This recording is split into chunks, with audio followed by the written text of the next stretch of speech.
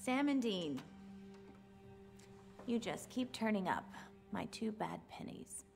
Looks like business is still good. Well, the healthcare system sucks, so I pick up the slack. Making house calls? Sorry? Oh, maybe Hiram Jacobson recommended you to a few of his rich friends. I mean, one gazillionaire trumps 100 sad sacks in a Kiwanis Hall, am I right? Well, I really can't talk about that. Patient confidentiality. Right. Of course. Sure. In that case, why don't you tell us about the Occultum? What about it? We need it. Why? To kill God. Turns out that Hail Mary that you and Cass tried, it worked. God's back. He's pissed. And he's gonna murder the world. Unless we stop him. So you want me to be on your side? Against God? I mean, we are better looking. No. I'm not going to make God my enemy. Because he's God. Well, you don't have a choice. You wouldn't. Try us. I don't have it. Then who does? An old friend of yours. Ruby. Wait a second. Why would you give it to her? It's a long story.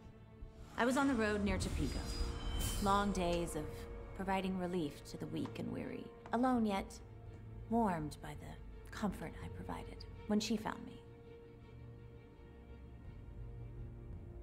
Hey. Anything you want to tell me, Joe?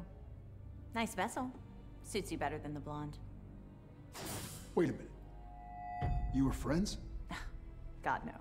I mean, sometimes we pool our talents, run a job together if the opportunity presented itself.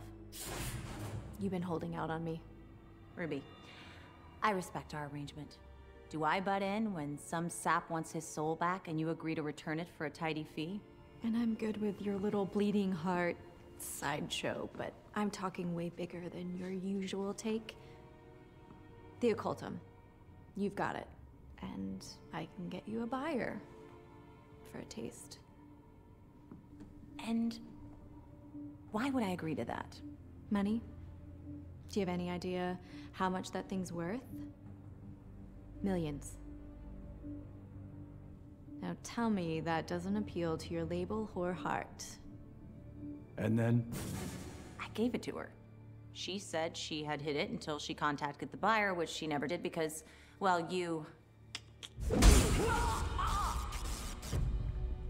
Okay, so where is it now? Stashed. By her.